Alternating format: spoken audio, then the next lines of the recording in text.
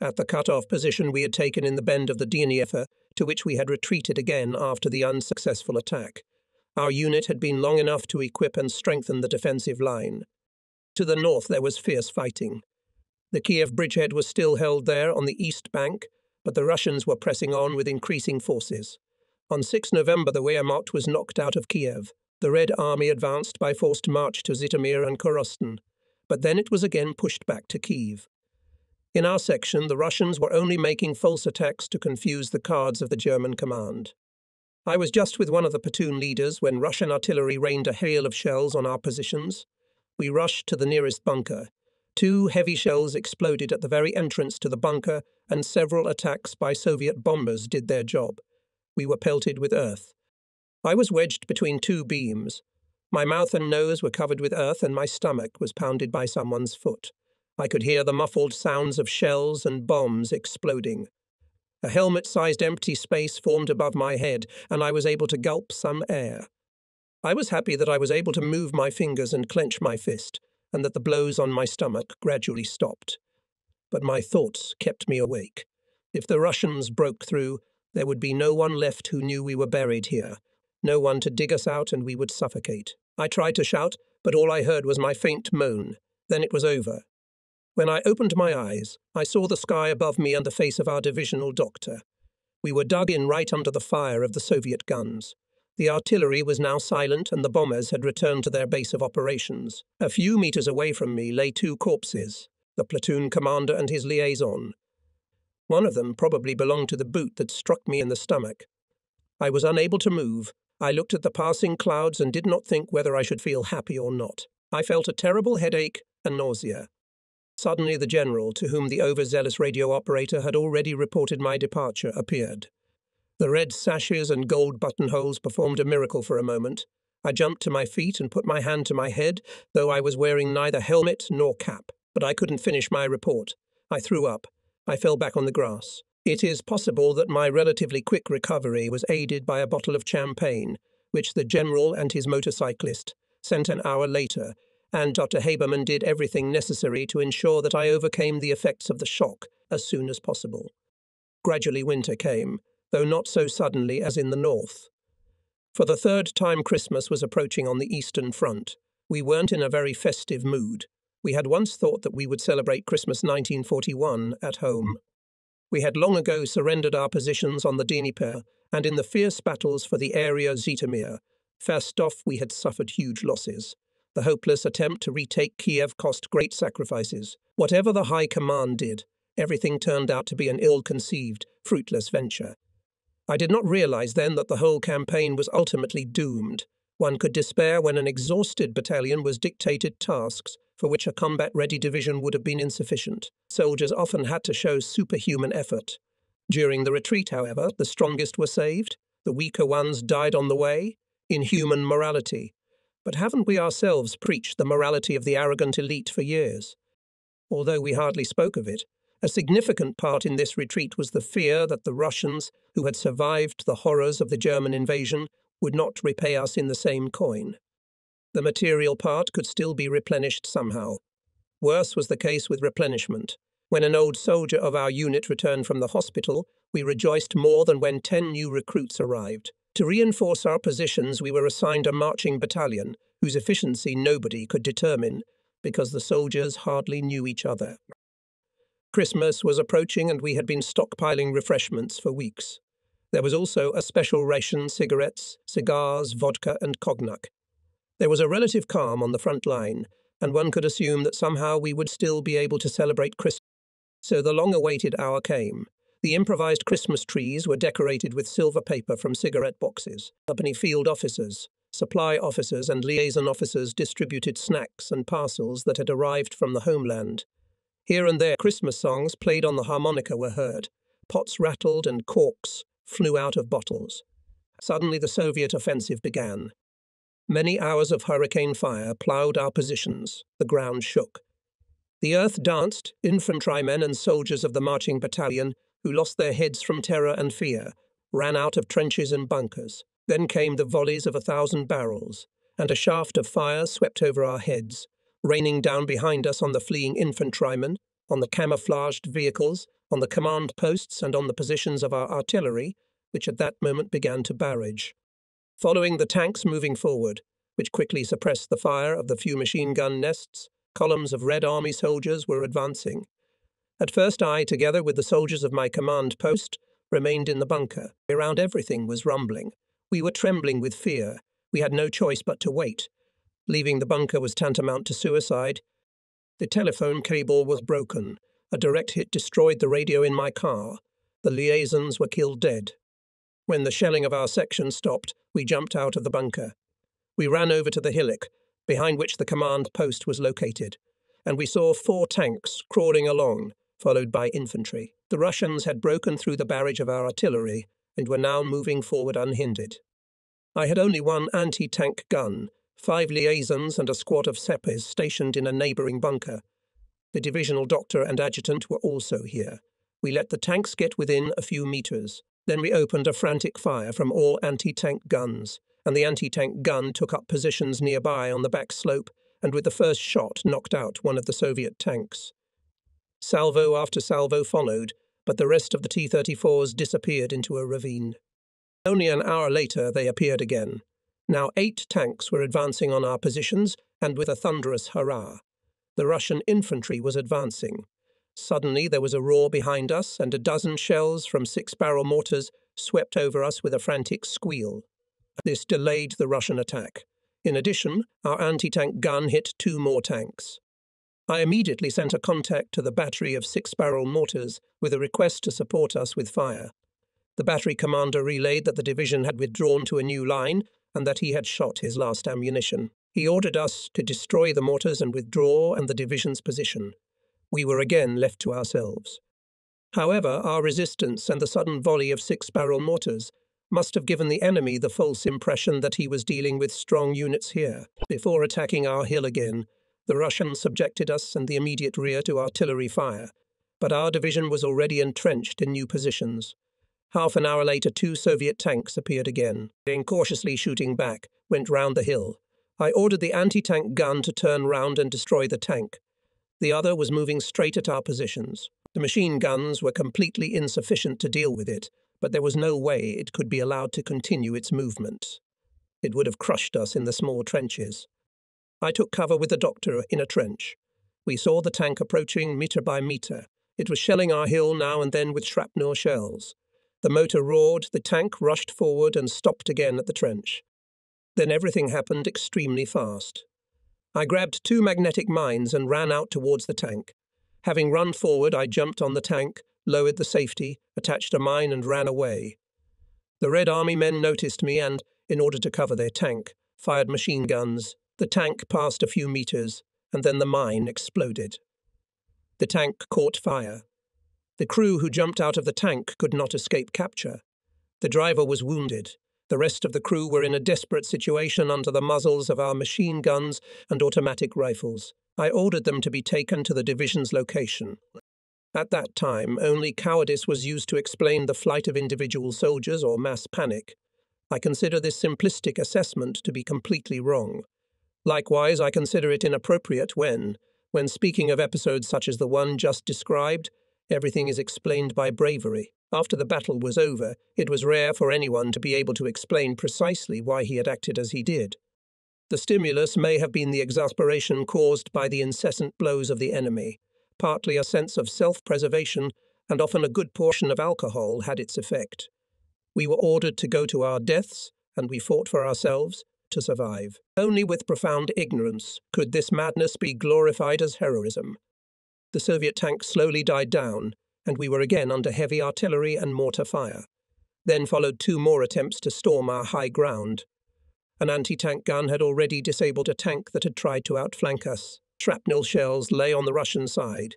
The fight for the height and for the road lasted almost 6 hours, but gradually the situation became more than critical. One soldier was killed, 5 were wounded. Ammunition could at best suffice to repel 2 more attacks. We had to reckon with the fact that the enemy had figured out our plan. I therefore decided to clear the hill and withdraw to the main divisional forces. We put our wounded on the self-propelled vehicle and, ducking down, slowly climbed out of the gaps. Our machine gunner was firing indiscriminately in order to disguise the retreat. Then he joined us. We reached the edge of the forest behind the hill, descended into the ravine and moved westwards. It was already dark when we reached the first guard of our division, passed through the new front line of the defence and the improvised positions, which had been hastily equipped and which were now certainly to be held, and not without difficulty found the new command post of the division, which was situated in a peasant's hut. I reported to the general what had happened. He quickly extended his hand to me and turned to one of the regimental commanders in the hut. But then the head of the operations department, a young lieutenant colonel, took me into a turn. I explained to him on the map the whole course of events of the past day. The general, coming to the table, listened to my report. When I finished, the head of the operations department, "When did you receive the division order?" I knew nothing about the order, but the head of the operations department in a sharp tone began to interrogate me. "What are you pretending? You were supposed to withdraw to the division by noon. When did you receive the order?" Finally, it came to me that a liaison had been sent to me who had not reached me. "You should have received the order," again said the chief of operations. I'm sorry, Mr. Lieutenant Colonel, but all day I have not received any news from the division. I sent a liaison to the rear with captured tankers, but I have not received any response, let alone an order." And said chief of operations suddenly changed tactics and asked, "If you did not receive any order, why did you withdraw in that case?" "By my own decision, Mr. Lieutenant Colonel. We had fulfilled our task. We had heavy losses and little ammunition left. Holding the position any longer was pointless and would have cost unnecessary casualties. At best we would have been captured." "Windsor, you idiot," shouted the general. Chief of operations continued to scold me. "It wasn't your job to hold this hill all day. You should have taken care of your second company, which had lost almost all of its equipment. Under different circumstances you would have been court-martialed, but let's drop the matter because we appreciate your personal behaviour." This reproach was only partly justified. Of course, the task of the commander of an anti-tank division was not to fight as an infantry unit, but this time the case was quite different. That's why I couldn't stand it. "Mr. Lieutenant Colonel, I reject this reproach. Our area is so large that I was in no way able to lead the whole division. Wire and radio communications were disrupted. 12 guns of the second company were spread over 5 kilometers. How could I command if the company commander had no such capability? What could an anti-tank officer even do if the infantrymen were running and the tankers were abandoning their tanks? Our division was just running. You can put me on trial by court-martial. I will be able to explain why the material part was lost."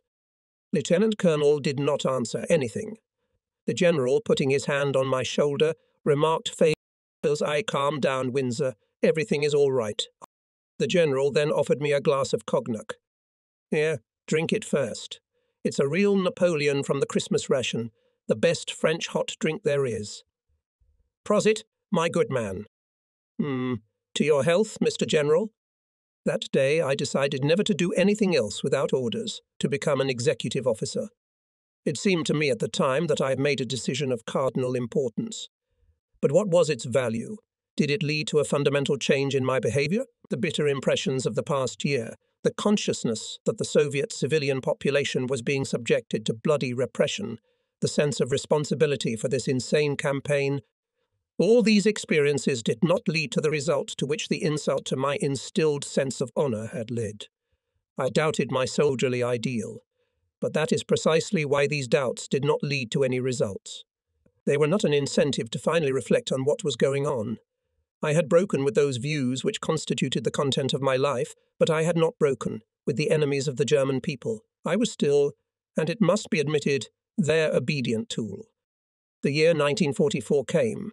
The days rushed by, and we continued to flee under the onslaught of the Red Army troops pursuing us. Now it was no longer our tanks, but the Soviet tanks that were cutting in and flanking our divisions in a wide maneuver and closing a larger or smaller ring of encirclement around us. In those months, the expression became popular among the soldiers. Forward, friends, we're going backwards." We marched back, and much was left behind us. We had to blow up tanks for lack of fuel. The Soviet aviation destroyed thousands of vehicles. We rendered our guns unusable for lack of ammunition. Whole batteries remained in place because there were neither vehicles nor horse traction. Weapons and equipment were abandoned, supply bases and food stores were burned, the wounded were left to their fate. The dead in innumerable numbers were left lying unburied. As soon as Katyusha salvos were heard or someone shouted the tanks have broken through, and panic began. Soldiers abandoned their officers. Quite often the panic started through the fault of the officers and ended in disorderly flight. But the selected sapper units were doing their job. They blew up not only abandoned guns and vehicles, mute witnesses of defeat. The defeated army left behind it other terrible traces, blatant consequences of its actions.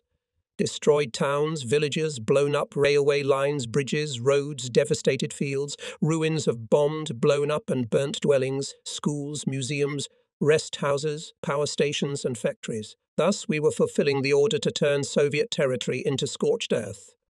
German troops fled westward in disarray.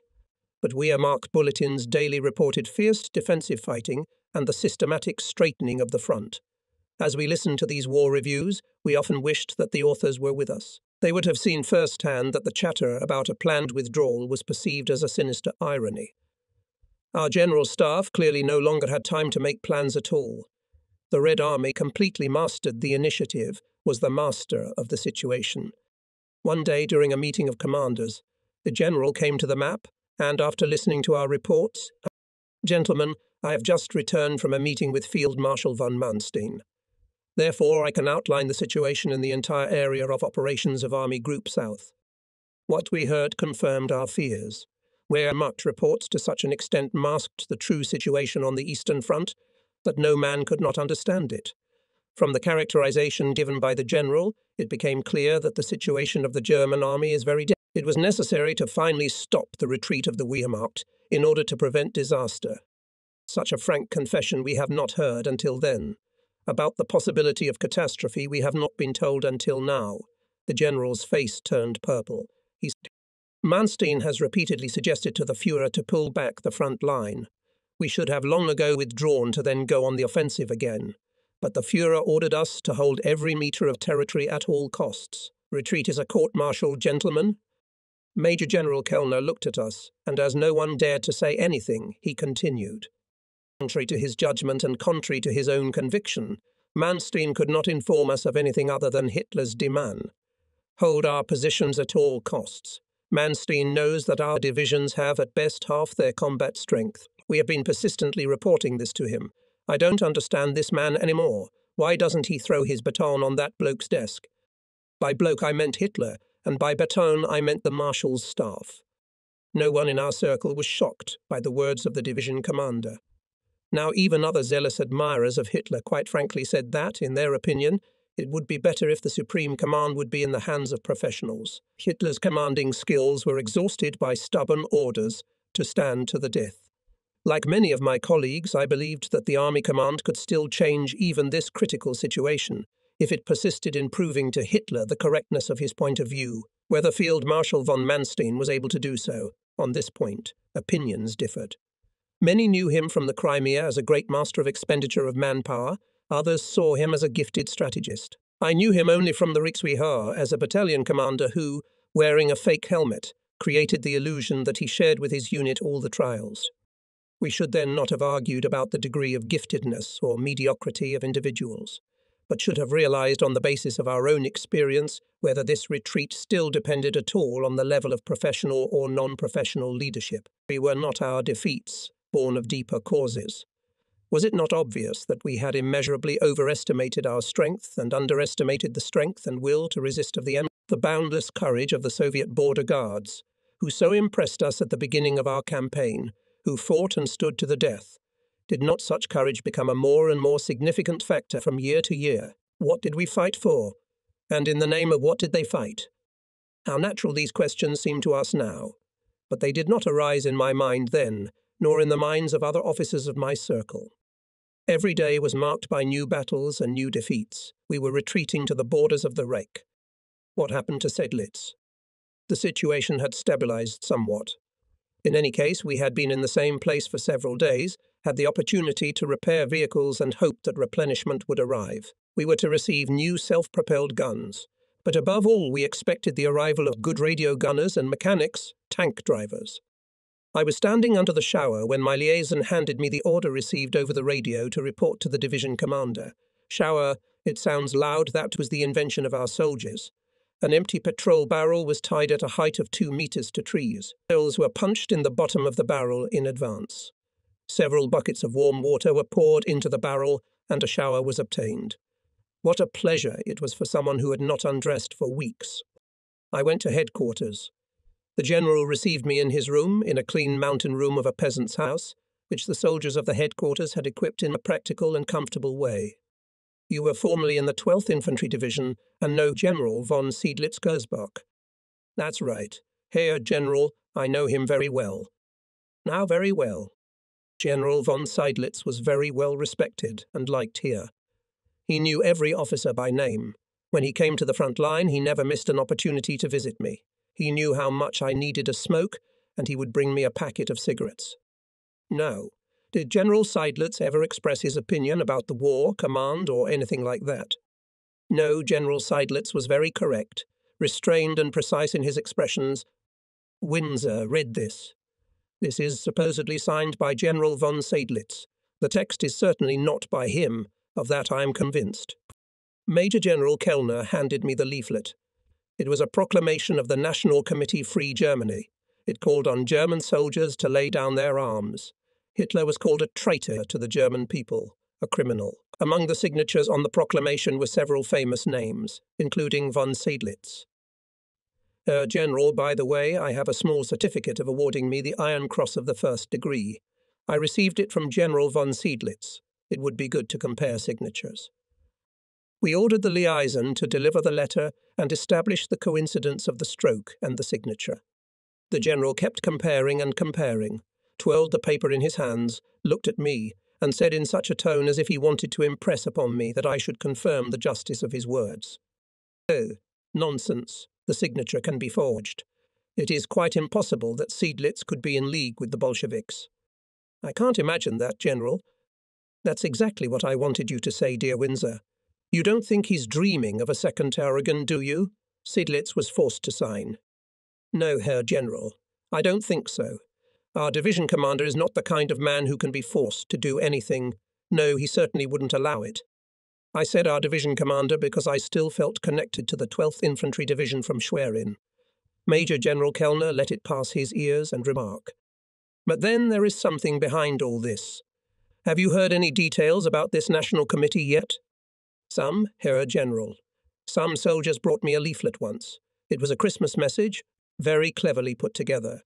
The text was good, but the impact was negligible because Christmas was long gone. I heard from others in casual conversation that a committee had been set up, and that it seemed to include many officers who had surrendered in Stalingrad and 2 former communist members of the Reichstag, Peake and Elbricht, and, in addition, several writers whose names I have forgotten. I don't know anything else, Herr General. True. It coincides with what we know. I have spoken to one of our regimental commanders. He knows one of the signatories, a certain Colonel Steidl, from some courses. Besides, Major Leverenz and the communist Ulbricht, mentioned by you, as if from the Russian trenches, addressed a speech to our infantrymen. I can't imagine General von Seydlitz taking part in that. It's impossible. Nothing is impossible, nothing. You didn't live through the Stalingrad cauldron, my dear. I can easily imagine the mood of commanders who have been in the cauldron and now find themselves in captivity. It was a big mistake not to take back the 6th Army. It would still have been possible to break through, but the attempt was made only when the opportunity was actually lost. But allow me, Herr General, the 6th Army was given the task of tying up the Russians while the situation on the southern front stabilized. We stood at that time near Leningrad and admired the Stalingraders. It was clear to us that we would have held out the same way if we had found ourselves in a similar position. Do you still think so? Yes, Herr General, those battles must have had some meaning. That's just it, Windsor. And don't preach to me from the Wehrmacht bulletins. You have nothing to pretend before me.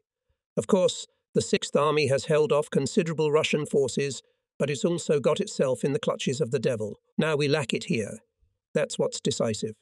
Here she would fulfill her tasks, and her fighting would... After a pause, during which he again looked at the leaflet, the division commander continued. However, the gentlemen of this committee are making one mistake. That they are waging a furious campaign against our command, this I can still understand. They believe they have been sold out. But the fact that they are urging a defection to the enemy is foolish. To end the war, so be it for me. But not here, but in the West. We have to defeat the Bolsheviks or we have to run away. How am I to understand it, General? We must stop the war in the West, or we won't last long here. We have tanks, but not enough men, and sometimes we have to blow up vehicles because we have no fuel. We have fuel, but not enough ammunition, and the Russians are getting stronger every day. Damn it knows how they managed to use all their industry again. The general stared into space. Then he poured us each a glass of brandy. What's the mood of the soldiers? Do you think that such leaflets will have any effect on them? Hey, it's impossible to look into everyone's soul, Mr. General. In general, they grumble more often and louder now than before, but they don't rebel, and I don't think anyone is capable of defecting to the Russians. You think so? That the soldiers are afraid of being shot in the back of the head? Of course, because they want to survive. You see, my dear, that's the point. The soldiers leave their positions as soon as the Russians open fire. It costs us a lot of trouble to stop them. What happens if, under the influence of these leaflets and the propaganda, the Russians are putting out over loudspeakers, they get the idea that they can run forwards instead of backwards. If the soldiers decide that the prisoners are still alive on the other side, what? Permission to speak frankly? Of course, that's why I invited you here. Our old soldiers are tired, and yet they can be relied upon.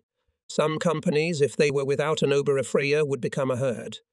The young recruits come to us without the same enthusiasm as in the past. Discipline is weakened. Everyone still does his job, but without enthusiasm. I can see it in myself.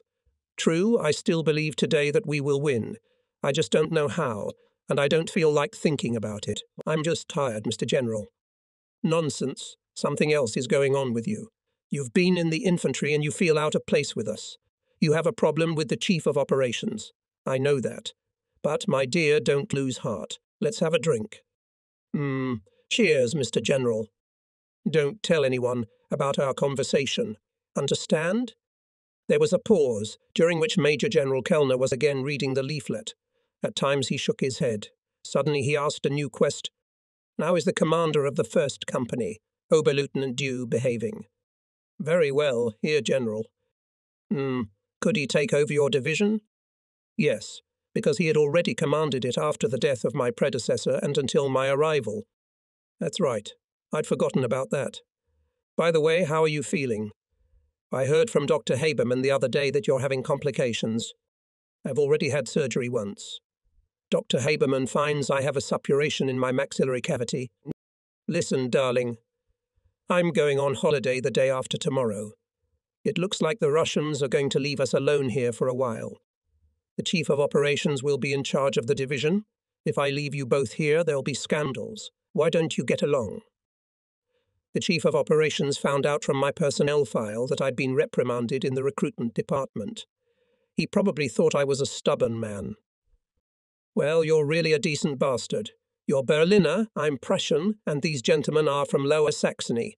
You have different personalities. Listen, come with me and get well. Agree. I didn't think long. I wanted to avoid a confrontation with the head of the operations department, and I needed treatment. Therefore, my so true followed so quickly and sounded so happy that the general laughed. The story of Zietlitz and the National Committee did not get out of my head. I could no longer rid myself of the impression that the drafters of the leaflets were right when they asked why and for what reason we were at war. But on the other hand, I felt that it was impossible to simply stop fighting. Nor could I form any idea of the kind of German democratic state that the leaflets spoke of. In the Weimar Republic I had become disillusioned. I in no way wished for a return to similar conditions. I placed my bet on National Socialism. With this new order I pinned my hopes for a better future for my fatherland, but I was disgusted by the methods of the Nazi Party and its interference in all spheres of life. Hitler, however, remained an exception, probably, the fact that as Supreme Commander of the Wehrmacht he was my superior, and I believed that I was obliged to obey and remain loyal to him under all circumstances, played a significant role. Although I was annoyed by the false reports of the Wehrmacht, and the ridiculous orders of the Führer's headquarters often angered me, Still, the accusations contained in the leaflets aroused my inner resistance. Hitler is a criminal, and this war is a disgrace to Germany. No, it wasn't. True, I no longer believed in a complete final victory, but I hoped that a tolerable outcome of the war was possible, but not a defeat, in the extreme case. Thus, I continued to obediently follow orders. It is indicative of my mood at the time that I so willingly agreed to the divisional commander's proposal to go for treatment.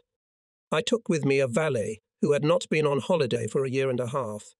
It took us 3 days until we finally got on the holiday train in Debrecen, which travelled through Budapest to Vienna.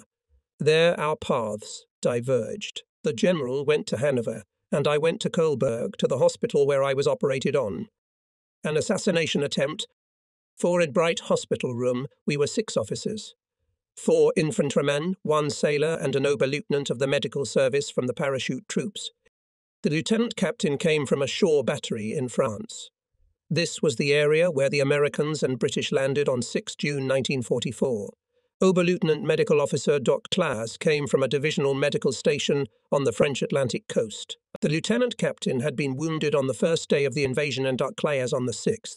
It was clear from their accounts that something terrible was going on there because the enemy completely dominated the air.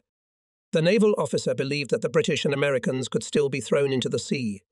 Doc Klaas held a different opinion, which he expressed quite clearly, namely that the Western Allies would soon be on the Rhine. I was more interested in events on the Eastern Front, where the Russians, supporting the invasion in the West, had launched a major offensive, regained Minsk, Vilna, Grodno, and vast territories in the south. The situation for Germany was developing very badly. The lieutenant captain was becoming more and more restrained in his forecasts. We 3 infantrymen did not agree with either the lieutenant commander or Dr. Klaas. We thought that it would be most expedient to conclude an armistice in the west and to transfer the divisions freed there as quickly as possible to the Eastern Front in order to stop the advance of the Red Army. The chief physician of the infirmary, Dr. Pree, a small, unassuming lieutenant colonel of medical service in the reserves, was renowned as an excellent surgeon. His hospital was impeccably orderly and perfectly clean. If time permitted, Dr. Pree would sometimes linger in the room for a few minutes to listen to our opinions on the situation or to observe a game of chess between Dr. Klaas and me. He was usually most eager to talk about his work before the war, his family, his music and books. Maybe he wanted only one thing: to be able to return to a peaceful life again as soon as possible.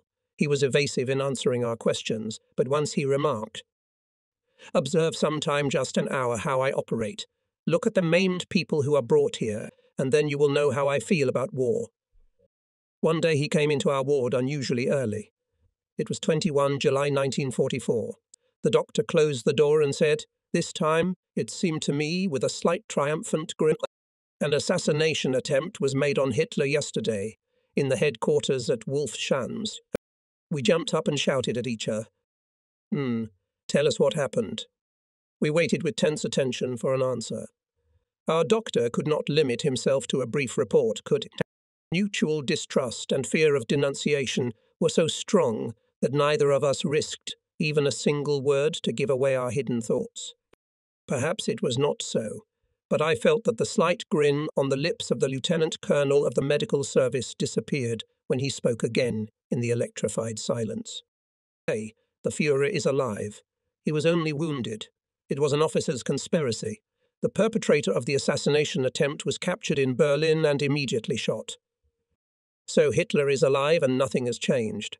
It did not escape my attention that the chief physician first said Hitler and then said Führer, a subtle distinction, indicative of the reaction of all of us to what had happened. It is possible that at the first moment, being in a state of near shock, each of us in our hearts reacted differently to what had happened, but now we were back on track. The possibility of hearing the true opinion of another person for once had passed, but at the same time the danger of compromising ourselves by speaking too hastily about the events had also passed. Only Oberleutnant of the medical service, Dr. Klaas, dared to take the risk when he reconstructed the course of events again and again. Quite skillfully, however, and each time came to the conclusion that it was, in fact, incomprehensible how the Führer had been saved so happily. So deeply did the doctor go into all the circumstances that it seemed to us that he was secretly condemning the assassins for not using a more powerful bomb or gun. But catching a perplexed glance from any of us, he would end his tirade with the phrase, "Yes, Providence saved the Führer for us." Dr. Claes and I became friends. We played chess, walked in the hospital garden, took walks with his Swedish wife in the streets or on the beach. Sometimes in the evening we sat in the wine cellar at the Coburg Town Hall with a bottle of wine, which the owner brought us from his special stock. Sometimes I had a conversation about the events of 21 July with a reserve captain from the 12th Division, a lawyer by profession. One day I asked IT, what would have happened now if the Führer had fallen victim to an assassination attempt? It did not happen, so any further discussion is unnecessary, the lawyer replied. At that he grinned in a friendly manner. Of course he was right. But our conversations on the subject continued. No. Who do you think would have succeeded the Führer? It's hard to say. Under certain circumstances there could have been a rivalry between the successor candidates, since the Führer's deputy Rudolf Hess is in England. I doubt that things would go well. I am certainly not one of those who accept everything 100%. But firstly, as a lawyer, I reject assassination as a matter of principle. A change of government, and even in time of war, can only be approved if someone more acceptable comes to power. But what kind of enterprise was this that some Major Raymer with 1 battalion could put an end to? And what was Herdeler, who was fleeing on foot from pursuit and was caught by some liaison woman along with 1 policeman? That brunette got $1 million for his head, though. How do you think things will go from here? I believe that the Führer will use these new weapons at the very last minute, before the Russians or Americans cross our borders. That's how many conversations ended. We hoped for a miracle. We simply could not imagine that all the efforts and sacrifices made would be in vain. But I could not get the statement of the National Committee Free Germany out of my head. After all, it included German officers. After some thought, I initiated a petition to send me to the front before the end. After recovery, Dr. Claes took charge of one of the hospital wards. I went to see him. Uli, I'm well and I want to go to the front again. See to it that I'm discharged. Don't be silly. You're not well. What do you want there on the front line to win? My dear doctor, you know as well as I do that I'm not ill. Write a note, please do me a favour. Don't you realize that? It's pointless. Be glad I can hide you here. Do you want your skull to be blown off in the last few days? Life here has become unbearable for me. Wherever I go, wherever I stay, there's grouchiness everywhere. Every other person asks me if I still believe in the final victory. And what does ultimate victory mean? The Russians are at our doorstep. We must stop them at the border. We have to stop the Americans too. Don't you realize that? No. Don't you think the war will stop at the border? You're only helping to delay the end. What if the miracle weapons don't make it? Listen, you are our wonder weapon. You are one of those who are not used to thinking and think they have to do their so-called duty. The other wonder weapons are the very young boys of the Hitler Youth who dream of heroism and the Knight's Cross, as well as the old boys who took part in the First World War and who are now being put back into military uniforms. We should not forget those who complain all the time, stay in the asylum all night and then go back to work in the morning. We are all that miracle weapon. Even if you're thrice right, Yuli, I still want to go to the front.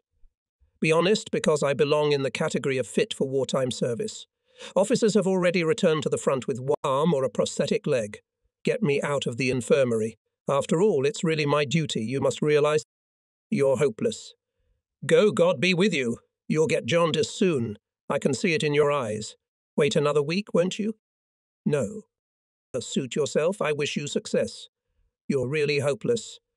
After a short telephone conversation with the personnel office of the Army General Command in Berlin, I was assigned.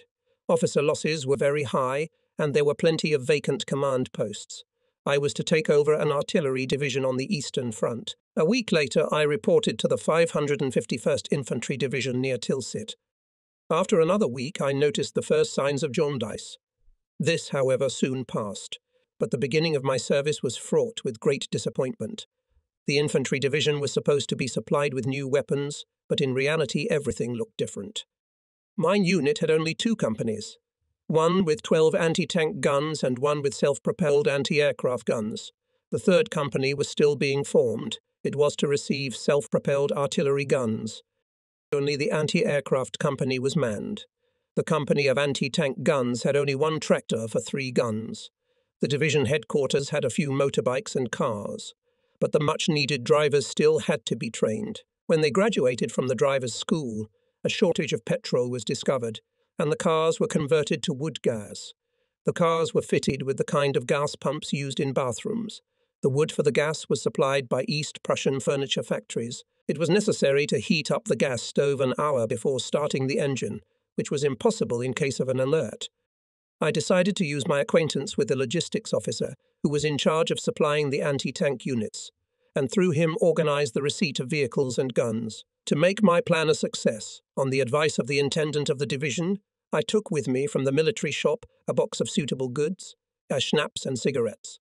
This system had its effect, and in Berlin I was promised that within a week I would be able to take the machines I needed to Brandenburg. From Berlin I went to Kolberg, hoping to get through the manning department, the missing specialists. Drivers, radio operators and gunners. I was given volunteers.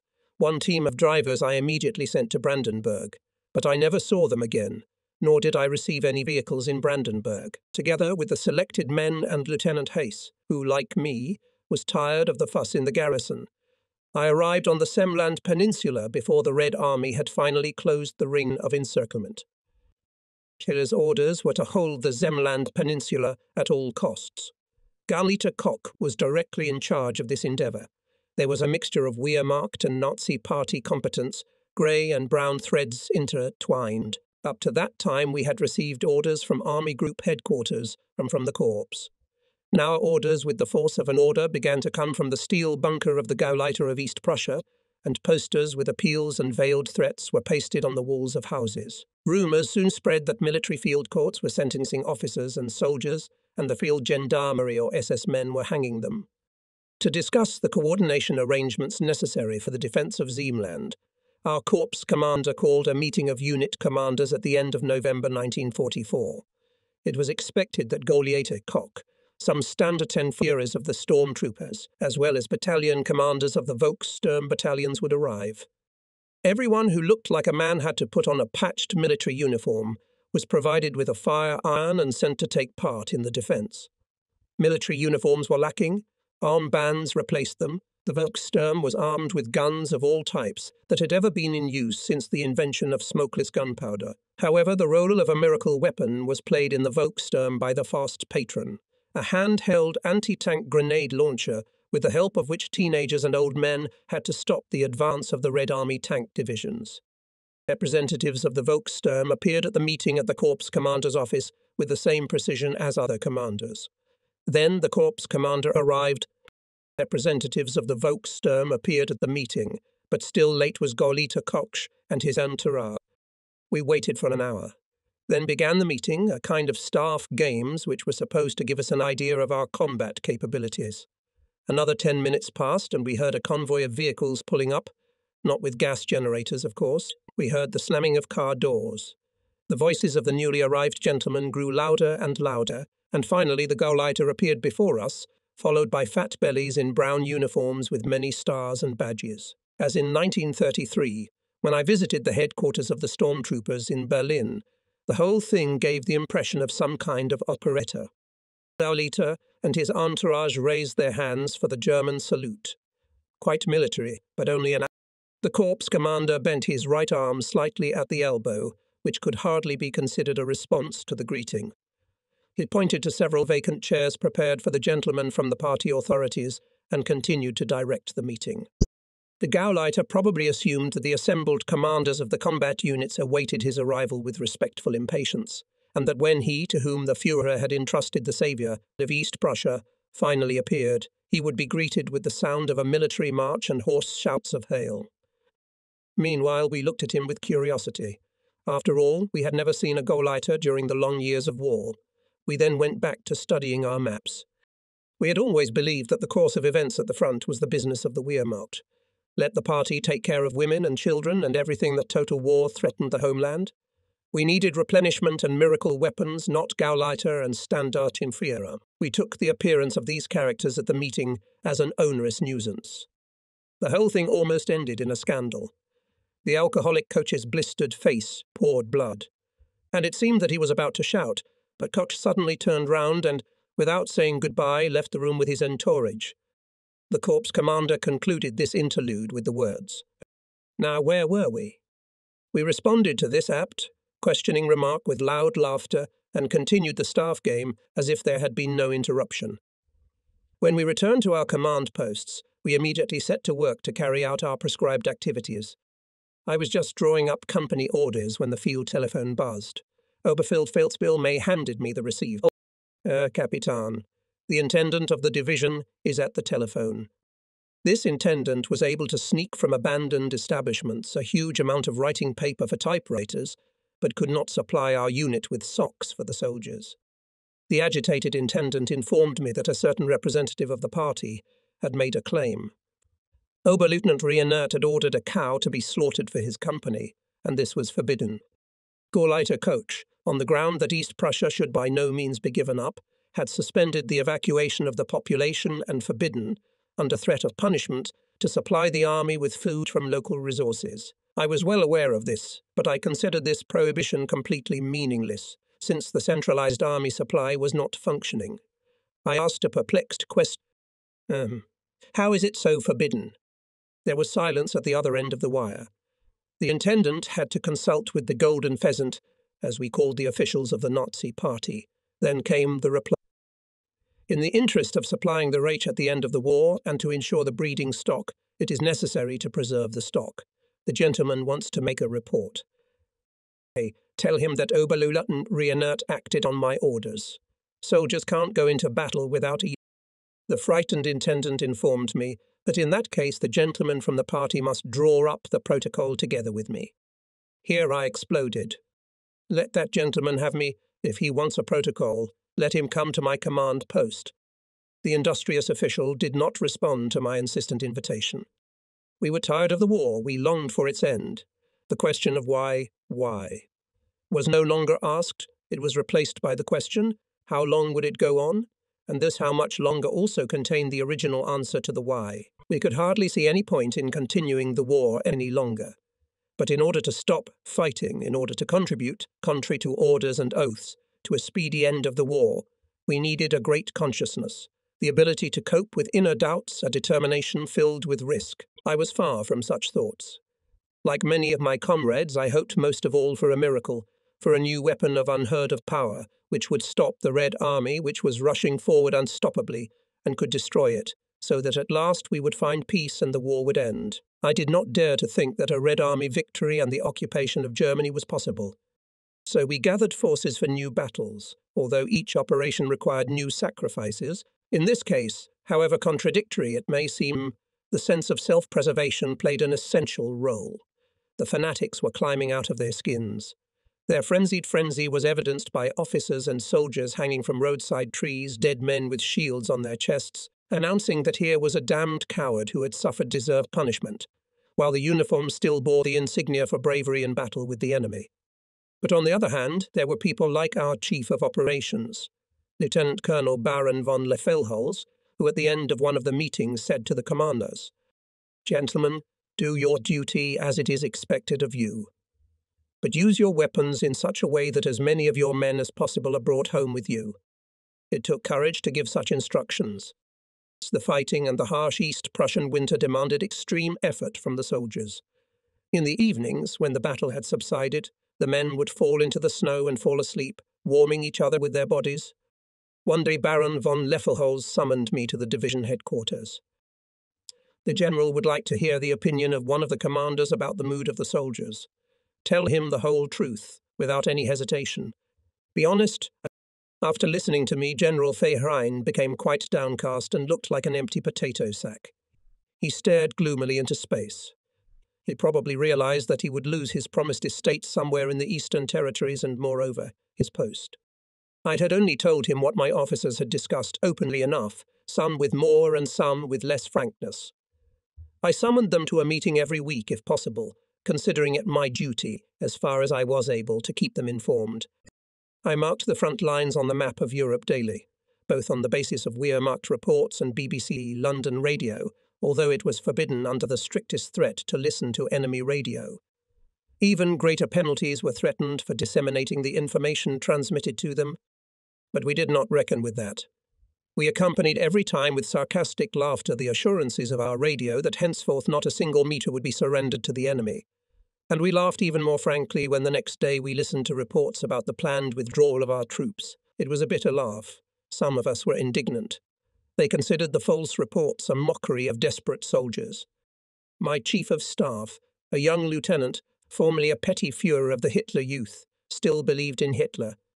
My adjutant, Lieutenant Berthold, an artist by profession, had been severely wounded several times and had been declared employable for the home front, but he had voluntarily returned to the front.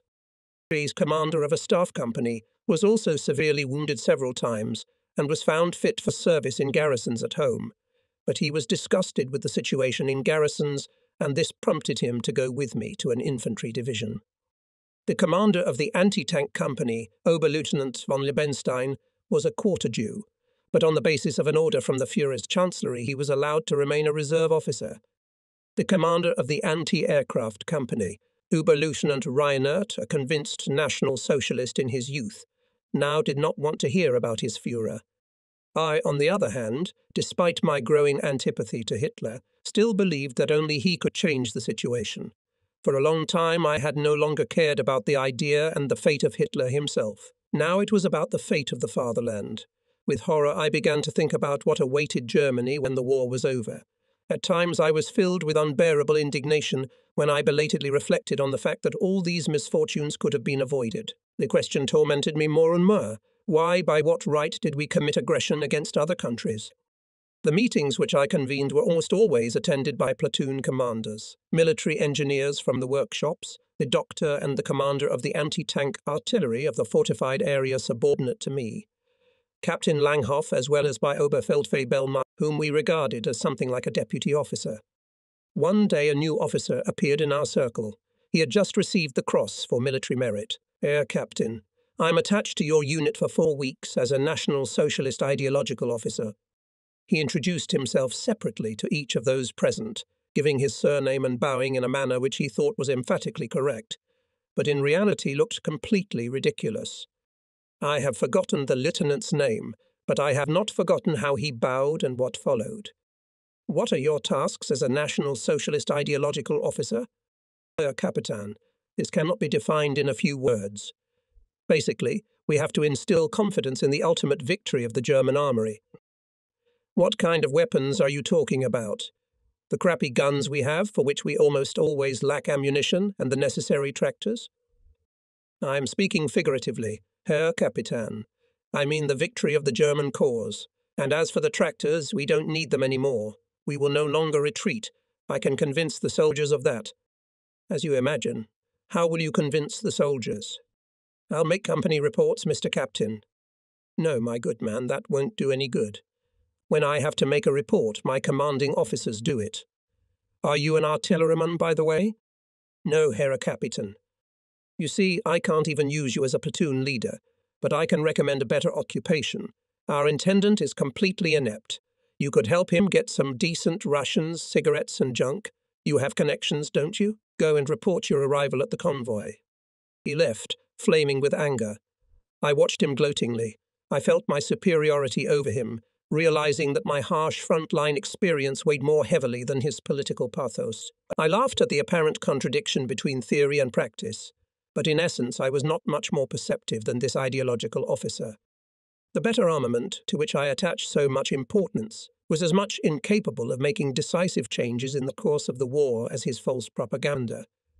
We were both fighting for the same crappy cause, doomed to inevitable defeat, and neither of us realized it at the time. Meanwhile, his report of my shamelessness got to Lieutenant Colonel von Lefels. The next instance was the wastebasket. Nevertheless, the SWAT as a sign of warning did not pass me by. Lefels also knew how to speak out firmly and definitely. Ideology officer no longer showed up in my unit. It didn't upset us. On the 13th of January 1945, the Red Army started a new big offensive, and we started to scramble again. With each Russian attack, the loop around the cauldron on the Zemland Peninsula was tightened more tightly. Each day brought new heavy losses. It could not go on like this for long. We were going to be captured, unless the fleet rescued us. Once more we gathered our forces for a counterattack. All available ammunition was put into action, the last remnants of fuel were collected. We made our way forward, and the ring around Königsberg was broken for a while. A considerable part of the inhabitants of the town were able to be evacuated. No other result could have been achieved by these last efforts. The Soviet formations responded with strong counterattacks, preceded by intense artillery fire. Our companies were melting away. In this situation, one day a replenishment arrived. Extremely excited, I was about to greet the soldiers, but was confused when I found myself face to face with about 30 boys between the ages of 14 and 16 from the Hitler Youth Union. Along with them arrived a group of older men, almost entirely invalids from the First World War. The boys came from the liquidated camp of the Hitler Youth, where they had been collected from all over the Reich. I quickly accommodated the elderly, sending them to the caravan. But it was more difficult to dispose of the young men. They wanted to fight, to win, and, if necessary, to die for their beloved Führer. At first I used them to guard the wagon. After a few days they began to scandalize, express their discontent in every possible way, and wanted to go to the front line. They dreamed of the Knight's Cross and immortal glory. If I didn't want to give in to their insistence, I had to get rid of them in some way. But I'd hate it if they just ended up in another unit. There they would probably be sent to the front lines. Therefore it was necessary to send them to the rear. This was not difficult to organize. Although the field gendarmerie had set up outposts around Pillow, no one was allowed into the city without a definite official business, except women, children and the wounded, who were to be evacuated by sea. It was more difficult to convince these young Hitler youths, who were eager to fight, that they were given a special task. Everything else became a mere formality, although it was the formal rules that were broken. For several groups, which I combined with the old men from the Volkssturm and their relatives, I wrote out travelling certificates without having the slightest right to do so. But the Prussians fear nothing but God and a piece of paper with a stamp. Supplied with the documents, the detachments reached the steamer and sailed on board it towards Svinemünde. My adjutant watched the whole of this manoeuvre and reported to me that the task had been accomplished. The boys already at sea probably noticed that I had deprived them of the opportunity to go down in history as heroes. I met 2 of them after the war in Kiel, and an old man from the Volkssturm in Hanover. They recognized me in the street. In the time that had elapsed, the young men had managed to understand everything that the old man had already understood in the last weeks of the war. Initially, I had tried to conceal my illegal assignments and had counted people who had been sent home as part of the unit, included them in the reports on available personnel and as being on the payroll. However, my deception was discovered when the general thought of inquiring about the success of the young men, their fighting, their behavior, and whether they should be rewarded. Lieutenant Colonel von Leffy-Holz again settled the matter. He also disapproved of sending teenagers to the front lines. Unfortunately, the lieutenant colonel was briefly reassigned a few days later and was replaced by one Major Frelich of the General Staff, who wanted to use the opportunity to make a name for himself. I had just had a severe attack of jaundice. The divisional doctor, Dr. Walder, insisted on sending me home, but gave in to my entreaties, as he put it, on my own responsibility. There was no medication or diet, but there was pervitin, which was given to commanders and superiors as an extraordinary remedy. Pervitin was a drug that would keep you awake for a few days, after which you would fall into a dead sleep for many hours. Sick of jaundice, I was lying in an abandoned East Prussian peasant's house, in which the adjutant had set up a command post. Through the window I watched what was happening on the section of the front in front of us. The front edge of the defense was about 300 meters from the house. Suddenly Soviet tanks and infantry went on the offensive. After a short but intense artillery fire, our infantry retreated. Slowly a few tanks approached. My small headquarters was unable to hold without the heavy guns that had yet to be pulled up. A single tractor was supposed, shuttling back and forth, to deliver 4 anti-tank guns. But this, I ordered the acting chief of operations to put me on the phone. Major, the Russians are attacking. In front of my command post, about a dozen T-34, 250 to 300 meters away. The infantry is retreating. I can't do anything. I ask permission to move to another position. You stay where you are. Followed by an order. The front edge of the defense is 300 meters away. The infantry is holding the position. Besides, I have no reports of Russian tanks from there. I resented it. This major imagines that sitting there in front of his maps, he can better than me to survey the situation, when before my eyes boiling battle. I couldn't stand it any longer, and I shout, Major, I'm informing you of what I see. The infantry retreated without informing you about the Russian tanks. They have already approached 150 meters. I'm moving to another position. You stay where you are. Come here if you don't believe me. I don't intend to let myself be crushed. That was the last thing I said to the Chief of Operations. Perhaps the most terrible rumble reached his ears. At that very moment, a Russian shell crashed through the window, struck the opposite wall, made a huge hole there, and filled the room with lime dust. My adjutant, Oberfeldwebel May, and the liaison officer, covered from head to foot with lime dust, looked like sacks of flour. Communication was broken. Then we heard the rumble of the tracks of approaching Soviet tanks and the hurrah of the accompanying infantry. Behind our house stood two well-camouflaged vehicles with their engines running. Oberfeldwebel May had taken care of that. We sped away to the accompaniment of the Russian guns. Hiding behind a small hillside, we moved towards the division command center. Suddenly, the driver braked and pointed to the motorway where a passenger car was rushing towards the Russians. We started waving our hands to warn of the danger, but this sign was not noticed. Are they either completely mad or are they running towards the Russians? Said my driver. These days we were hearing more and more often about individual soldiers or small groups running to the other side, but it had not happened yet that such actions were taken so openly.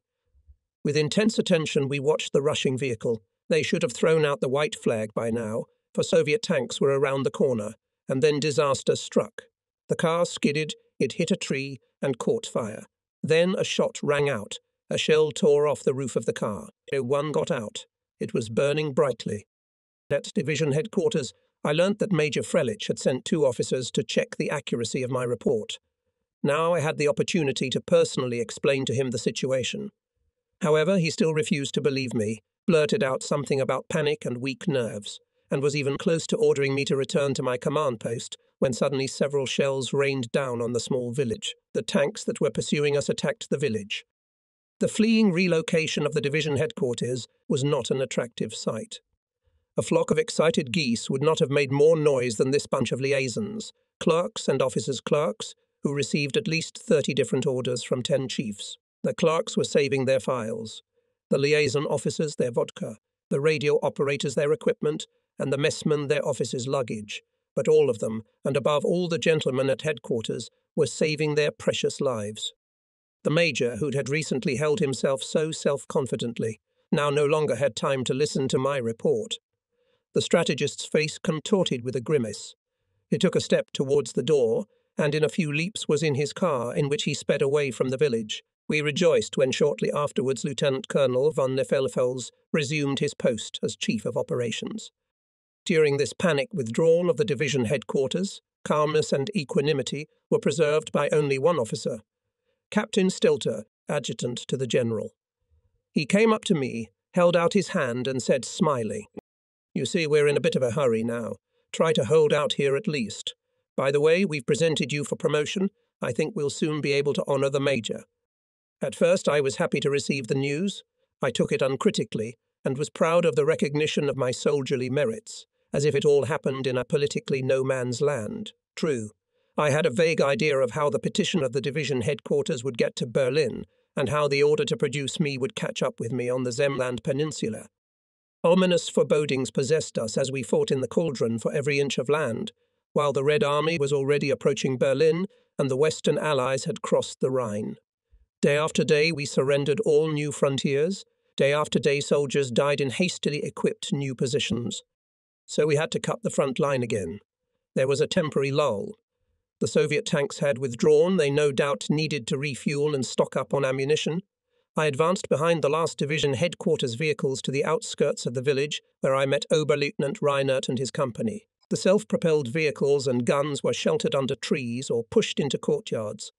The commander and his soldiers camped in a roadside ditch around a camp radio. As I approached, I heard the honeyed voice of the Minister of Propaganda, delivering one of his speeches about the need to hold out at all costs. I didn't need to give Reinert detailed instructions. He was aware of the situation and had already received his assignment from the operations chief who was passing by. Doubles was still ranting. Suddenly Reinert turned round abruptly, jabbed the receiver furiously with his foot, and shouted in terrible anger.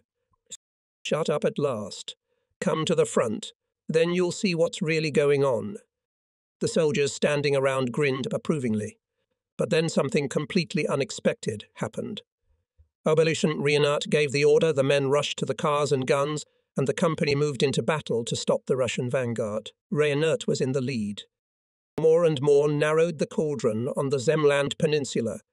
At some points, whole companies threw down their weapons and ran over to the Russians. The remnants of our division were pushed behind Pillow to a narrow spit where it was impossible to hide from Soviet air raids. And in the dunes it was impossible to equip any positions. Soviet bombers based at Braunsberg and Heiligenbühl flew across the estuary and dropped their bombs on well-defined targets, returned to load up, and bombed us again without respite. It was, I think, the 1st of May, when I was summoned to the division headquarters, where the chief of the operations department briefly outlined the situation.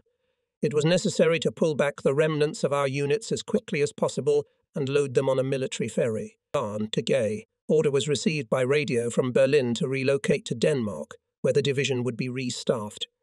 At that moment, all I could think of was that there was an opportunity to get out of this hell. The manning would last for months, and the endeavour hardly made any sense at all, and it was not possible that the headquarters in Berlin would count on the fact that the war could still go on for so long. Denmark meant above all rest. The next day before evening, the ferries finally appeared at the shore. They were filled to the brim with the remnants of our division, so that the ferries, let the sailors forgive me the unprofessional expression, up to their necks in water. In the pre-dawn twilight, following the minesweeper, they set off, heading for Denmark. Behind us on the horizon were the glow of fires and artillery salvos. For a while we could still hear the muffled explosions, and then we heard only the crash of the waves against the ship's side and the tapping of the engines. On the road, all talk was about the radio report that the Führer had fallen at the front, near Berlin. They also talked about the formation of a new government headed by Admiral Dönitz, who among us at that time still honoured Hitler, believed in him, or even loved him. But I did not hate him because he ruthlessly demanded that we sacrifice our lives, even though it was clearly just an attempt to delay the inevitable end. But in my mind, everything that was happening was somehow connected to Hitler, and now he no longer existed. It is possible that some of us rejoiced in our hearts. It is also certain that many of us thought that now we could expect something new, but everyone remained silent, even those who had previously scolded Hitler. He fell in battle alongside his soldiers, as reported on the radio. We could not imagine his death any other way. When I later learnt of his marriage to Eva Braun in the Imperial Chancellery and his suicide, I began to hate and despise him. My myth had been shattered. The total defeat of the German army caused us to lose faith in our nation and in ourselves. We were incapable of any expression of our feelings, neither to shriek to free ourselves from their burden, nor to laugh to lighten our souls. A frightful silence surrounded us, and this oppressive emptiness could not be filled by the usual orders. Each was left to himself. 5 minutes after midnight. During the crossing, we did not see a single Soviet aircraft. The servants of the anti-aircraft batteries were dozing. No one could say what, in fact, had happened. Radio information, which from the minesweeper was transmitted by mouthpiece from ferry to ferry, did not bring any clarity. It was reported that the army on the Zemland Peninsula had surrendered, but that the home front boon continued. In Bavaria and in Schleswig-Holstein there was successful resistance. Then came the news that in the west the fighting had ceased, and that the divisions liberated there were being transferred to the east. Some officers were discussing plans to reform our division quite seriously. Others, including myself, thought that the war was over. We were preoccupied with the question of what profession we would now choose. Some crazy lieutenant liaison officer from the artillery tried to stage a morning rally in memory of the Führer, but only a group of soldiers responded to his call. We looked like a band of brigands in uniform, dirty and overgrown like savages. At last land appeared on the horizon. It was evidently the Danish island of Bornholm. Indeed, we approached the harbour of Ronna. At last we were able to disembark from the ferry, which had to be fueled in order to go back and ferry the next parties. That same evening, a large vessel, which the chief of operations had obtained for us, set a course for Copenhagen. We were afraid of running into mines, so we changed course frequently. When we finally entered the harbour of the Danish capital, we heard sirens wailing. Danish and British flags were flying at the windows and on the roofs of buildings. As our ship moored, we exchanged news with the soldiers gathered on the quay. "This in Twees. Peace," shouted to us from the quay. "No, Sabbath. We've all been interned in the harbour. Where did you come from?" "Hitler shot himself. They're sending us to Canada as prisoners." "You too." "Berlin's in a pincer. It's on fire." "Hitler escaped by aeroplane to Argentina or Spain." "We'll be restaffed, and there with the Americans against the Russians." These exclamations came to us from all sides. It was as if we were thrown a lot of colourful balls. We picked them up and sent them on. At last the order was given to disembark and line up on the quay. In only a few minutes the division, that is, its pitiful remnant, numbering about 800 men, was lined up in 3 rows on the breakwater. 2 English officers, dressed smartly, walked slowly along the front, starting on the left flank. They were accompanied by a number of soldiers with linen baskets. They took marching compasses and binoculars from all the non-commissioned officers and officers. An indescribable anger seized me. Until a few days ago we had fought against the Red Army, and it had defeated us. That was undeniable. But these here? I did not regard the British as victors. Thinking briefly, I took a few steps forward, ripped off my binoculars and, swinging them wide, threw them into the water. Then I returned to my seat. This demonstration did not go unnoticed by the Englishmen. They came towards me. One of them had evidently lost an arm in the battle. He had many insignia on his breast. No doubt he had fought in battles in Africa or in France. He looked at me hard and coldly, said not a word, and went on his way. Apparently he understood my behaviour, and suddenly he became sympathetic to me, though it made me angry that he showed no irritation. I could not suppose that we were yet to be needed. We encamped in the harbour of Copenhagen, in the large packing houses in which bananas and other cargoes were usually stored. The day of dispatch soon came.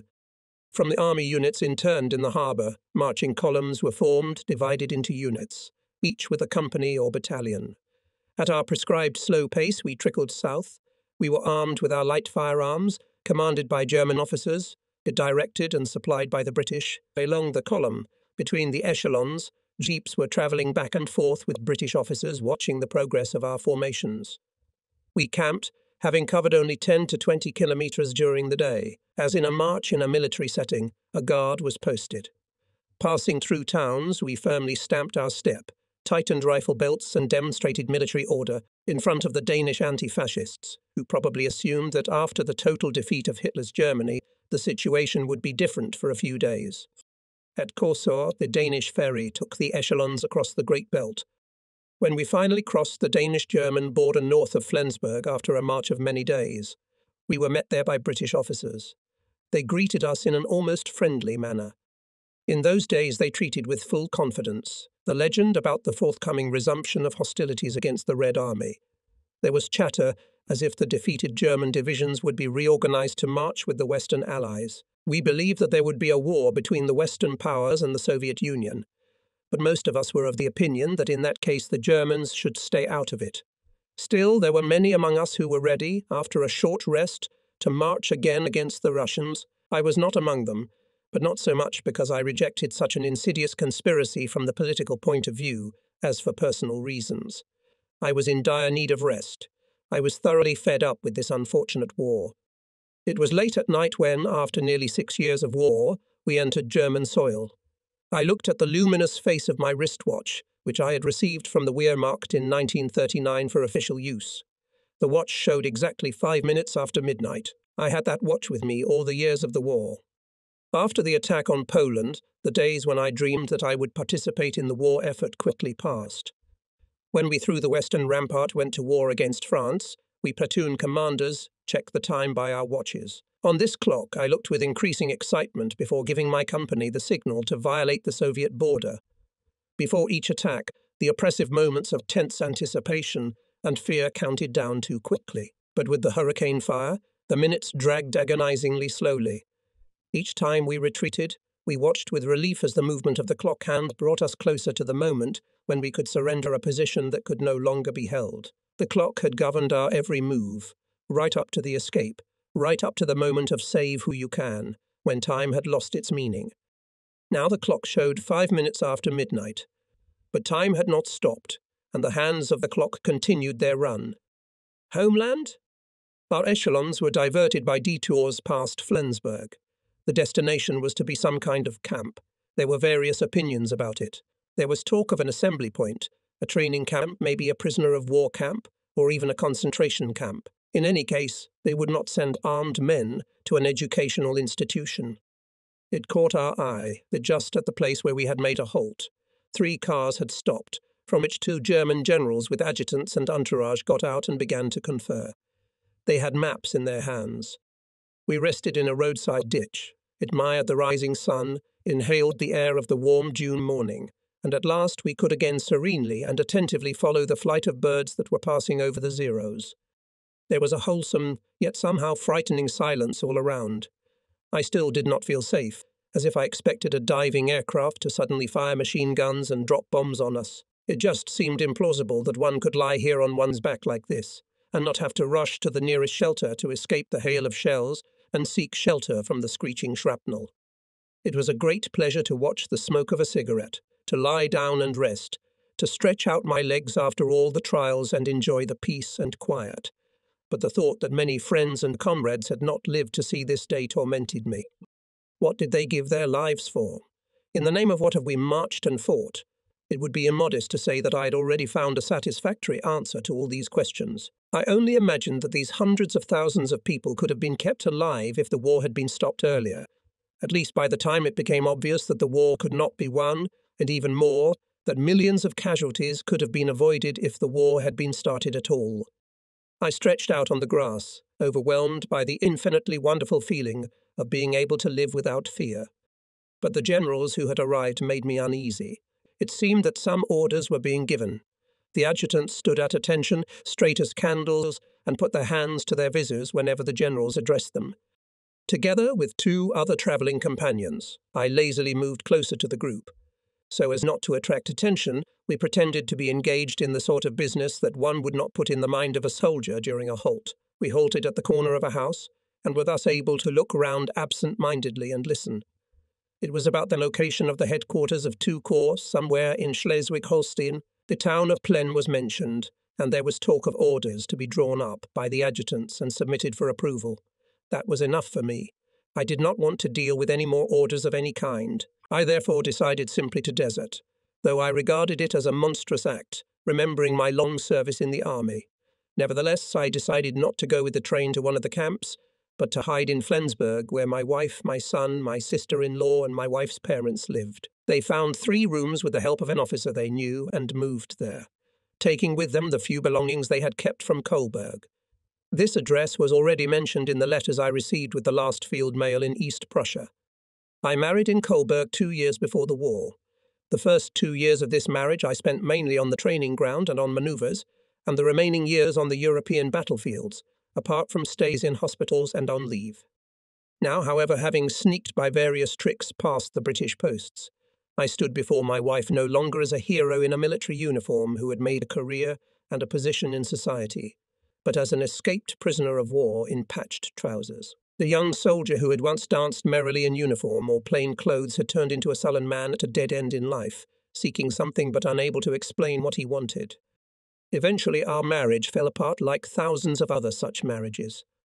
I was left with nothing but my military uniform, but no one asked me where I came from or where I was going as I wandered the streets of Flensburg. However, there were notices on the walls of houses and on fences demanding the surrender of all weapons.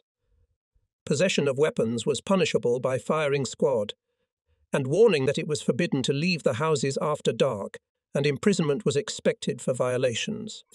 It became clear to me that I could no longer wear my uniform, so I tried to buy material for a civilian suit from one of the Wehrmacht warehouses. The warehouse was under the control of an intendant whose Prussian stubbornness was boundless. He refused to fulfill my request and assured me that he had given all the stocks to the British. He even appealed to my convictions as a German officer, who in fact should have realized that one cannot simply cut off a 3-meter piece of cloth here. He was clearly shocked when I called him a complete idiot and a pacoist. Nevertheless, I got the cloth. As a result, I continued to walk around in my uniform. Later, I learnt that from this incorruptible intendant, much could be bought for cigarettes or other scarce goods, or at enormously inflated prices. The British soon confiscated the warehouse, and the blundering bureaucrat was imprisoned, as he was unable to explain how he came to have huge sums of money hidden under his bed. My situation was very unenviable. A soldier without a duty station, I was between heaven and earth, and without a discharge certificate I couldn't get a job. I could eventually go to an army camp, but I was not willing to do so. No one could explain to me what was actually going on there. I only learnt that there were really 2 corps. Often I saw German officers in full uniform travelling around in their official cars, and the drivers opening the car doors for them and saluting them with a youthful poise that was no longer observed by soldiers in the last months of the war. It looked as if the Wehrmacht was getting back on its feet, but I preferred not to deal with it. I wished to be at last a free man and master of my own destiny. One day I was wandering aimlessly down the street again, my thoughts occupied with an uncertain future. Suddenly a British jeep pulled up beside me. An officer and 2 soldiers jumped out of the car, blocked my way, grabbed me by both hands, threw me like an empty duffel bag into the back seat of the car, and drove off with me. The whole incident lasted a few seconds. When I came to my senses after the unexpected shock, I asked what it all meant. A reply in German followed. "You are under arrest." I could have guessed this without any explanation, but all other questions were met with silence. We were speeding through the narrow streets of Flensburg. In the jeep I was haunted by the irresistible sweet smell of English cigarettes. I almost vomited. It had been a long time since I had had enough to eat, and I was also filled with an incomprehensible fear. Suddenly the car braked so sharply that I almost fell out of my seat. We stopped in front of a large brick building. A revolver. The cell in the Flensburg prison was no more comfortable than the one in which I, as a non-commissioned officer, had spent 3 days of strict arrest. The furnishings consisted of wooden bunks, a stool, a hanging shelf, and a tin bowl for washing. A faint light came in through a grated window in the ceiling, and a sentry peered through the peephole in the door every 15 minutes to make sure that the guest was not yet bursting with indignation. When I was arrested, I was wearing the uniform of an anti-tank officer, with shirt, tie and belt, and low lace-up boots. The tie, revolver belt and laces, and the modest contents of my pockets had been taken from me by the corporal on duty. So I sat on the bunk and wondered why I had been placed in solitary confinement and not sent to the camp. Then the cell door opened and a sergeant came in. Sit here." He pointed to a stool. I understood. The bunk was for sleeping and the stool was for sitting. That was evidently the prison rule, and I was quite indifferent as to what to sit on in the cell. As a matter of fact, I should have been content to be able to sit at all. However, I had to move, and I enjoyed pacing back and forth in the cell. Only when I got tired of it did I sit down, and of course on the bunk. Immediately the sergeant came in. "Sit here." I immediately sat down on a stool, then started pacing again, and the performance was repeated, which was burdensome for the sergeant, who became angry. Apparently he thought I was particularly stubborn, but in reality I was just nervous. If I had to go to the loo, I could call out. During these outings, I tried to look around as much as possible in the room adjoining the cell. Sometimes I would see some of the other prisoners. They were officers. I called quite often, and this, too, made the sergeant mad. In the meantime, it was nothing but a manifestation of my nervousness. It went on like that for 3 days. Then the interrogations began day and night, according to a very sophisticated system. The sentry would look through the peephole, and every time I fell asleep he would open the door and wake me up with a poke under the ribs and a harsh "come on," and then take me in for another interrogation. In a small room invariably sat 3 well-rested British intelligence officers. They were seated in the semi-darkness at a long table in front of which I was placed, so that one could look me straight in the face and the other 2 would watch me from either side. The officers bombarded me with questions, a real cross-examination, with the light of bright lamps directed at me. My play with the stool was my amusement. The English were apparently amused at being awakened before interrogation. It was, however, extremely distressing to me to be roused from sleep each time and forced to answer the same questions, from which I could not in the slightest degree determine what was wanted of me. None of the officers, about my age, spoke perfect German. He had studied in Berlin. His questions were favourable because they indicated an excellent knowledge of the area. My answers were thus intended to convince him that I was indeed a Berliner. It was a matter of establishing my identity. The other got it into his head that he must learn by heart all the stages of my career and the names of the units in which I had served. 3 days passed again, and I still did not understand what they wanted from me. Finally, it came down to business. They read me long lists of names of people I had no idea about. Do you know Major Shell? No. Do you know Captain Onesorge?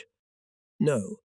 In this spirit the interrogation went on for a long time, but nothing came of it. Then I was sent back to my cell, and after a short time I was again placed before the beam of the searchlight. Do you know Major Skell? No. Do you know Major Onesorge? No. The cell, the dream, the kick in the ribs, the shout, the searchlight. Finally, without the question mark, we know you know Major Skell. I don't know him. We know that you know Captain Onesorge. I don't know him. Camera, sleep, kick under the ribs, shout, spotlight. A new trick. You're lying. Major Shell admitted that he knows you. Yes, perhaps, but I don't know him. Hey, Captain Onesorge also admitted that he knows you, and that you must know him. You're lying, damn it. I'm not lying. I don't know any Captain Onesorge. Back to the cell. It was hard to sleep. I kept expecting to be kicked in the ribs, shouted at, taken under the searchlight. I tossed and turned from side to side, but nothing happened. Gradually I fell asleep. Then the devil's game resumed. You're lying. You're lying. You're lying. Back to your cell. I've been wondering what to do. Every time I fall asleep, they call me in, so I forced myself to stay awake. But I couldn't stay awake for long either. A devilish, vicious circle. Gradually I got into the state they wanted me to be in. I began to search my memory to see if I had ever heard this or that name. I racked my brains to recall the many course attendees with whom I had ever been in class together. I began to doubt the veracity of my recollections, and I thought of simply saying yes, so that they would finally leave me alone and cease to wear me out with their questions. But at that very time they changed their tactics. A sergeant forgot a packet of cigarettes in my cell. During the interrogation they offered me a chair, put an ashtray and a box of cigarettes in front of me. But too soon they switched to a new method. I got control of myself again. No. Tell me, do you know Major Shell? I don't know him. But you do know Captain Onesorge, don't you? No, I don't know him. Now they were getting nervous and frantic. The new remedy didn't work. Cell, sleep, kick in the ribs, shout, spotlight. Again, no chair and no cigarettes. You're lying. I'm telling the truth. At last, it's clear. You're from the werewolf organization. Confess. I'm sorry, what? It's true that I knew that small groups had been set up in various places, engaged in sabotage, but I had no idea about the werewolf group. The British were probably trying to uncover an extensive secret organization. Do you admit to being a werewolf? No. I fought in the war, and my need for such matters is completely fulfilled. Why, then, do you carry a revolver? Yes. I had it on me when I travelled through Denmark. No one took it from me. Don't you know that carrying a gun is punishable by death? I've read about it, but this revolver is registered as a service weapon. I thought I should surrender it to my division. The British in the meantime had received information from the army camp which served to confirm what I said. The fact that I had left my division was of little concern to them. They were looking for members of the werewolf organization. This interrogation ended with a repetition of the question. No. So you know that carrying weapons is punishable by firing squad? That's right. Again the same accursed "so true" was uttered, which expressed a willingness to obey and bow to inevitability. But now at last the English had given me a chance to sleep in peace. They had evidently ascertained that I was not one of the werewolves. 2 days later I was released. The British took me in a jeep to the garrison hospital where I could be treated. I was received by the chief doctor, a German. I handed in my soldier's book. I was provided with a clean bed, and I was taken back on the register. I received my allowance, food and cigarettes. After a few days I recovered. But the question still remained as to my immediate and more distant future. Outside the hospital, the situation was bad. A considerable remnant of the Wehrmacht was concentrated in Schleswig-Holstein. In addition, there were many refugees from East Prussia and Pomerania. In the city, in the houses still habitable and among the peasants in the countryside, people crowded together in unbearable conditions. There was no comfort in the stories of the chauffeurs who transported goods for the Wehrmacht. The population was still starving. It seemed to me that my personal affairs were relatively simple. I had the option of either going to an army camp or, citing my failing health, to press for my dismissal from the army and become a civilian. While I hesitated, Providence intervened, this time in British guise. A few kilometres from Flensburg were rich peat mines, where several companies of German soldiers were engaged in extracting fuel for the city. I was put in charge of one such unit and was once again the commander. My command centre was in a peasant's house. From time to time an Englishman would appear and look round the stacks of peat. We received a tidy allowance, food and an allowance for the fulfilment of tasks. This activity could not be satisfying, for I had long since become disgusted with military service.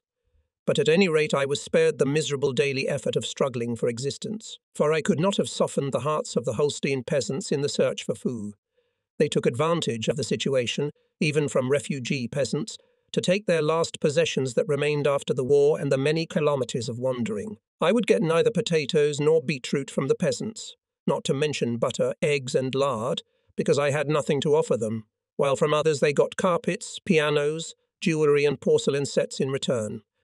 Besides, it was a consolation to me that I was still a soldier, but still engaged in productive labour. Each stack of peat provided heat for one room in Flensburg. Soon I was seconded to Eton. There I was given command of the military police unit, which in Schleswig-Holstein was made up of Wehrmacht soldiers. My small headquarters was located in Penitz, am See, not far from the Baltic Sea coast, near Timmendorf and Scharbeitz. This unit was staffed by paratroopers, land force soldiers and Navy Oberfenrich. We had lorries for transporting supplies, all-terrain vehicles and amphibians for patrolling, and motorbikes for communications. Armament consisted of machine guns and rifles. I personally was again issued an officer's revolver by the British. After a few test shots I found it to be better than the revolver that had been taken from me at Flensburg. We were subordinate to the Royal Dragoon, the London Tank and Reconnaissance Regiment of the Royal Dragoons at Athin. Once a week a British major would turn up to have a look at his troops and make a review of the unit. I instructed a lieutenant to report to the front of the regiment. The major was fair enough to ignore it. His insignia indicated that he was not fighting at a desk. Our task was to provide general security, and especially to protect the villages from robbers. For this purpose we sent patrols and posted sentries. No one was offended by the fact that these duties were performed with complete freedom of action by Wehrmacht soldiers in full uniform. It was as if there had been no surrender at all. Schleswig-Holstein was a kind of reserve for the Wehrmacht. Here the appearance of soldiers was a familiar sight in town and countryside. But if we travelled to Hamburg on supply business, we attracted attention there. At night there was often a firefight. Our enemy were mostly foreigners who had served Nazi Germany in the Wehrmacht and SS Special Forces and had fled from the Red Army to Schleswig-Holstein. Keeping their Wehrmachtenses titles, they formed real gangs, attacked secluded farmyards and delivered their prey, mainly pigs, to the black market in Lübeck and Hamburg. It was with these former allies that we fought. If it came to major skirmishes, we were assisted by the British in armoured cars. Cooperation was as well established in this respect as supply from German and British funds. We continued to be paid our allowances at the same rate as before in the Wehrmacht. Some of us, especially the gentlemen at Corps headquarters, believed that we were the German reserve in case of war between the former allies. Others were only preoccupied with the thought of reviving the Wehrmacht along the lines of the Reichswehr, which had emerged from the remnants of the army of the First World War. I saw my activities as a temporary escape from my situation, a chance to look around and find a quiet civilian occupation. I saw the many years of service as a professional soldier as wasted and my adherence to the prevailing system as a profound mistake. The daily concerns and needs of the soldiers under my command seemed more important than political events. Gradually I got to know the people of my unit better. In doing so, I discovered that the Oberfenrichs of the Navy were strikingly young and, moreover, poorly versed in military matters. I began to find out the details and soon found out that after the surrender their last chief had promoted a whole group of them without authority to do so. I could not help but think of the division in which I served at the end of the war. There were some ambitious men there who, during our march through Denmark, made sure that they were given the next rank in their soldier's book. I was offered to do the same, especially as I had been promoted to major in East Prussia, but I gratefully declined. I had no idea, of course, that these illegal promotions would later be recognized as valid. But everything remained the same for me until the summer of 1946. Although I was financially secure, I was still again and again tempted to look for a job outside the military service. So one day I went to Lübeck and went to the labor exchange. There was a real commotion when I turned up in my uniform and asked for a job. It was made clear to me that I should remain in my service. An officer who had received no other professional training and was competent only in military work could not expect to be given a job, and therefore could not be given a pass to the city. But I was lucky. In Lübeck I met Dr. Ulrich Klaas. It was he who had tried to detain me in the Kohlberg hospital because of jaundice, an Oberleutnant of medical service in the parachute units. He was now a civilian doctor with a decent practice, and thanks to his Swedish wife's connections, a doctor with the Swedish Red Cross and the Young Men Christian Association, a Christian youth association whose members were mostly Swedes and Danes. He immediately agreed to help me. In the course of our conversation, it became clear that he needed a chauffeur, and he asked me if there was a suitable man among my soldiers. Of course, I knew one such man. The only valuable thing I brought home after many years of military service was a driving license of all classes. In civilian life, I could not apply any of the stuff they had stuffed into my head at the many refresher courses. So I became a chauffeur for my friend Dr. Klaas, but two things had to be settled first. First, I had to secure the place and get a pass to Lübeck. The labor exchange refused. There were quite a few unemployed chauffeurs, and I should stay in my unit. I went to the head of the labor exchange. "What do you want?" "I have the opportunity to start working as a chauffeur for Dr. Klaas, and I would like to apply for this position." "That's ruled out. We have other candidates." "But Dr. Klaas wants me." "Stay in the military police. You're well placed there. You won't get the job." He was stubborn, but so was I. I didn't leave him. He looked at me with displeasure. What else, Mr. Captain?" The fact that he addressed me as captain did not shake me a little. But still, I did not give up my intention. Instantly, I had a saving thought. "Mr. Superintendent, I will refuse only if you can send Dr. Klaas a Swedish-speaking chauffeur. Dr. Klaas attaches great importance to this, as he is treating the Swedish colony at Lübeck." Fortunately, I was not asked if I spoke Swedish. The head of the labor exchange telephoned, and got a job and a pass to Lübeck. Now I had to get my dismissal from the military police. After a lot of back and forth in Neustadt, I had one last conversation with the British officers and received my dismissal certificate and the military salary that was still due to me. In return, the British received a revolver. Thus was my belated surrender. It was the 26th of July 1946.